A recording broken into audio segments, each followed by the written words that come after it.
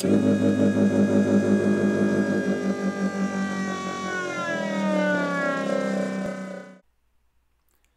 everyone. I want to talk a bit about rivets, welding, and bonding.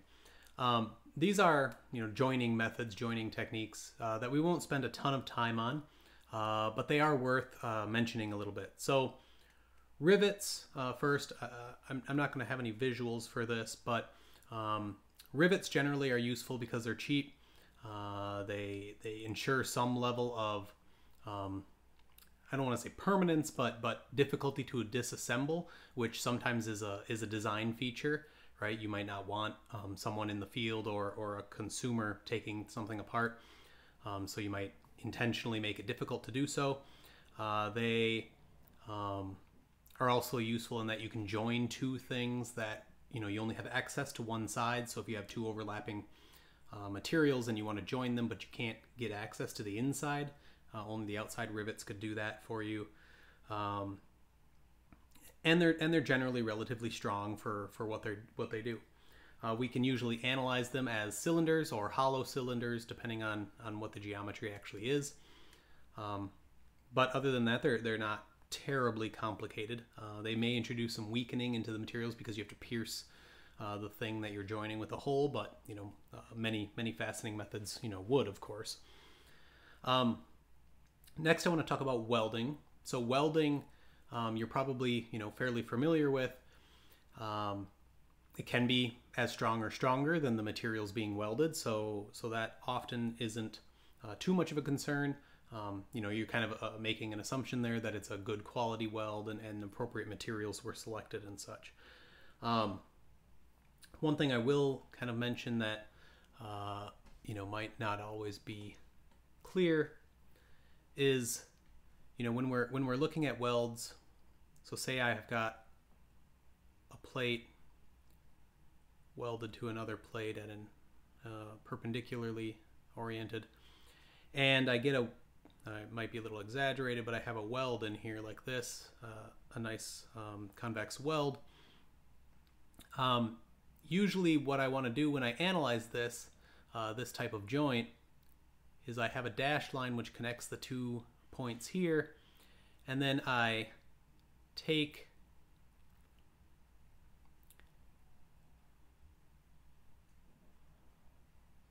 dang it.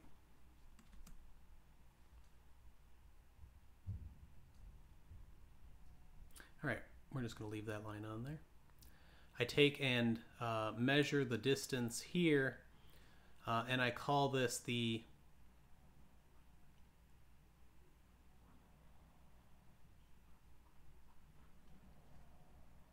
throat width, or eventually the throat area, and it's going to be equal to this distance times the length of my weld. So the length in this case would be into and out of the screen, and the throat area that I want to know something about is this distance t, which is often going to be equal to 0.707 h, where h is the side length of our weld. And that side length is usually dictated by the thickness of the plates that we're welding together. So a good weld, by whatever standard, would have a certain side length, and that would be designed appropriately, or we could design it actually depending on our strength requirements. And then from that we can get this width here, t, which would be 0.707 h, and that's just based on geometry, assuming both sides are the same, h here and h at the bottom. We can use geometry to get that. And then we call this our throat area, and this throat area then is what we use for our calculations of stress. So just kind of getting some terminology out of the way there, something to keep in mind. Now, depending on what kind of loading we're talking about, our welds may have multiple kinds of stress that they are subject to. So they can have bending and torsion. So we might apply our standard normal stress and torsional shear stress equations when we're analyzing our welds. Through superposition, we can have both happening at the same time, and we can, put those things together when we actually do analysis. Now, one thing to think about is when we have multiple welds being put together, we kind of have to consider those all as a group, but for ease of actually doing the calculations, we're probably going to be doing those separately first, and I'll give kind of an example of that. So suppose I had a weld, and I draw my best weld here, which isn't very good. I have a weld of a angular piece, so it has two sides to it, a top and a side, and those are welded to get, those two welds go together then to attach a plate to another plate or something like that.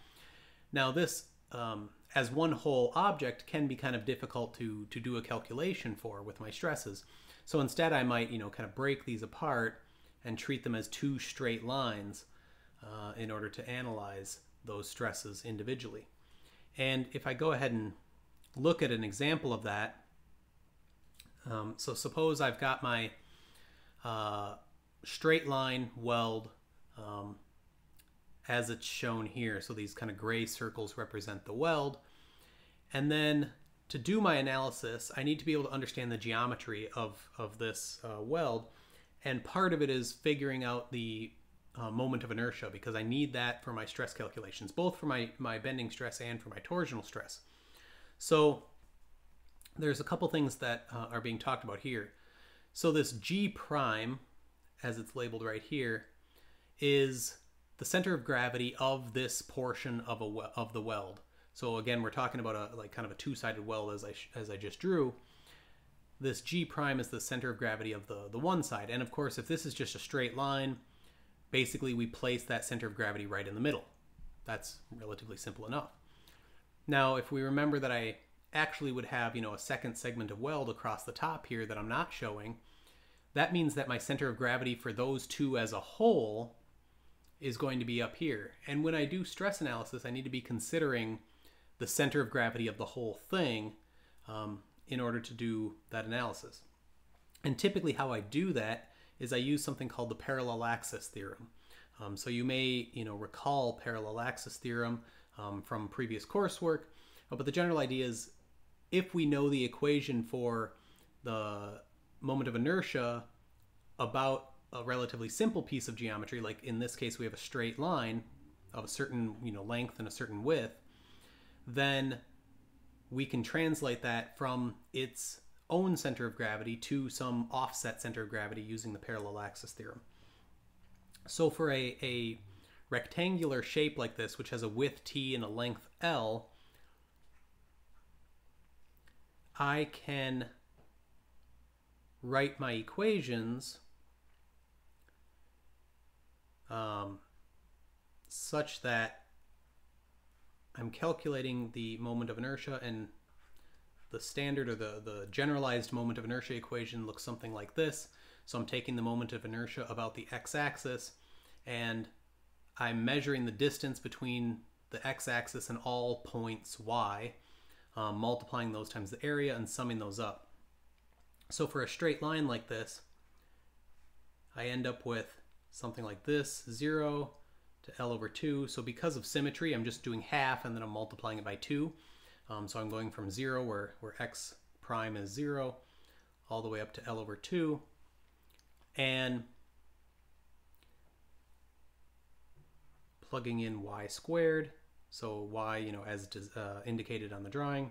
And my area then is just t dy. So I'm taking that differential piece of area, and for each little differential piece of area, it's going to have a width t, a thickness differential y, and if I evaluate this, I get L to the third t over 12.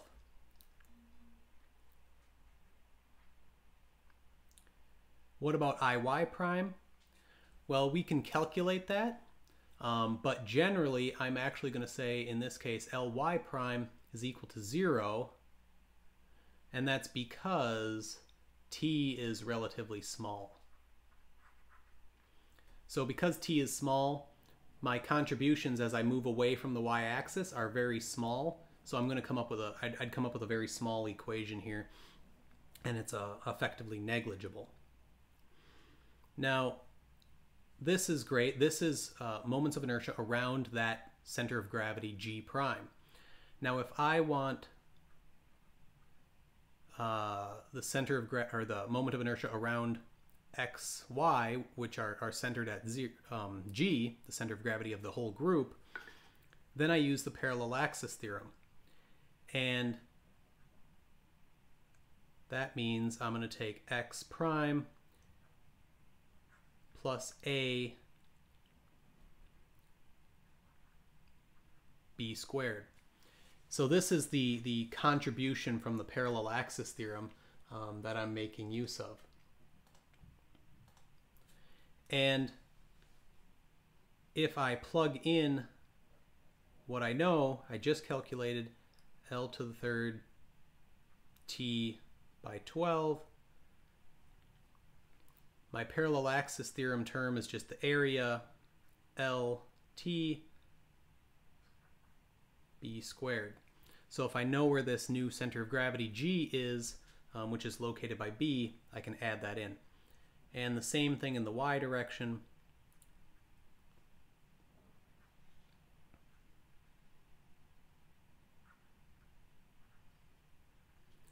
Where I've taking into account the distance between those two axes in the x direction, which is a now. And I already said that this was 0. And I have LT small a squared.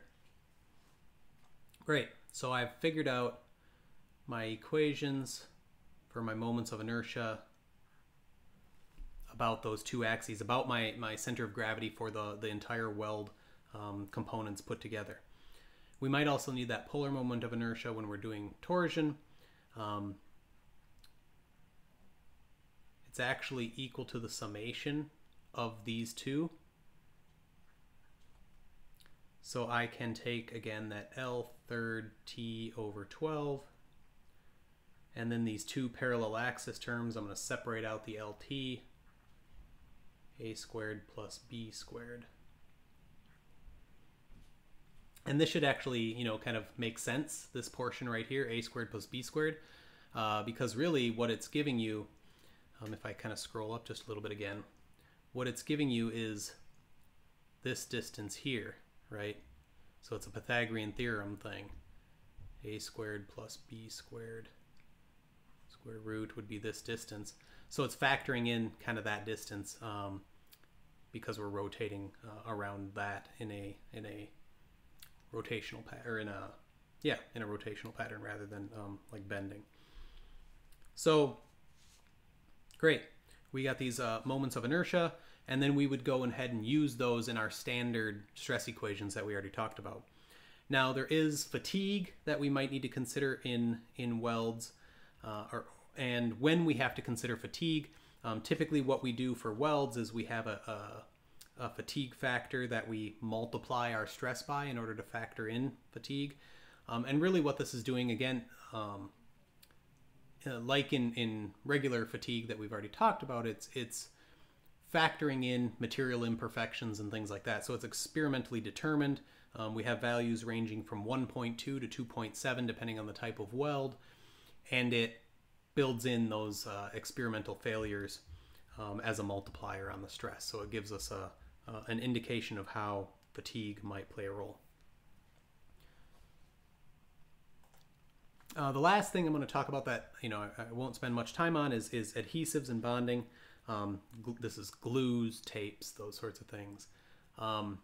Lots of benefits to using adhesives. And if we're talking about industrial adhesives, they're going to provide strong bonding. They don't require any modification to our part. We don't have to drill holes usually and things like that. We might have to do some surface preparation. but that's usually a little bit less intensive. Though they are sometimes sensitive to that surface preparation, so we have to kind of be careful with what we're doing. They do come with downsides as well, so sometimes there's environmental concerns. A lot of adhesives give off gas, different things that are dangerous to humans. The production methods might not be the cleanest depending on what it is. So there's some trade-offs there, of course, as there is with anything. All right, so I'll go ahead and stop there.